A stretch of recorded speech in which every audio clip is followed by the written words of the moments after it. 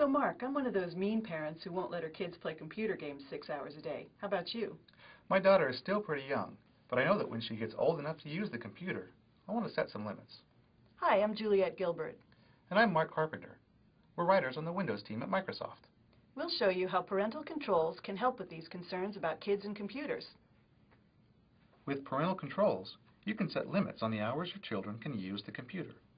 You can also control which games they can play and which programs they can use.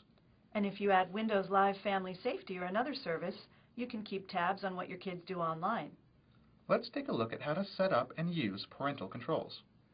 To use parental controls, you'll need a password-protected administrator account for you, the parent, and a standard account for each child. If you don't have an account set up for your child, you can create one right here. My daughter Lillian is 7. The first thing I want to do is limit the amount of time she can spend on the computer. The great thing about time limits in Windows Parental Controls is that you can set different hours for each day of the week. That way you can let Lillian stay up a little later on weekends.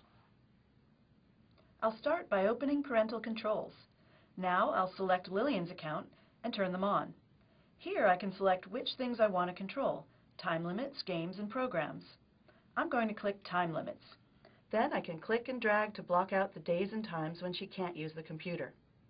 Now, if Lillian tries to log on at a time when she's not allowed to use the computer, she sees this screen. Lillian is already exploring the online world, so I'd love to be able to keep tabs on the websites she visits too. You can do that with Windows Live Family Safety, a separate program that comes installed on many PCs. If it's not already on your PC, you can download it from the Windows Live website. To get started with Windows Live Family Safety, first open Parental Controls. Make sure Windows Live Family Safety is selected under Additional Controls. If you don't see it, then Family Safety isn't installed. You'll need a Windows Live ID to sign in and set it up. Click the accounts you want to monitor. By default, Windows Live Family Safety turns on basic web filtering and activity reporting. You can also go to the Family Safety website to customize monitoring for each child. Let's customize the web filtering settings for Lillian. Basic filtering is a good option for her, but I'd like to block some specific websites as well. For the purpose of this demonstration, we've blocked the Microsoft website. In reality, of course, this site is perfectly safe. Now let's see what happens when Lillian tries to go to a website I've blocked.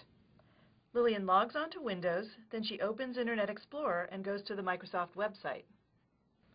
The site is blocked, but Lillian can ask for permission to go there, and then I can decide whether or not to let her. You can do a lot more with Windows Live Family Safety, like getting web-based reports of what your kids do on the computer. That includes not only their online activities, but also programs they've used and how much time they've spent on their PC. I have to say, as a parent, I really appreciate the peace of mind I get from Parental Controls and Windows Live Family Safety.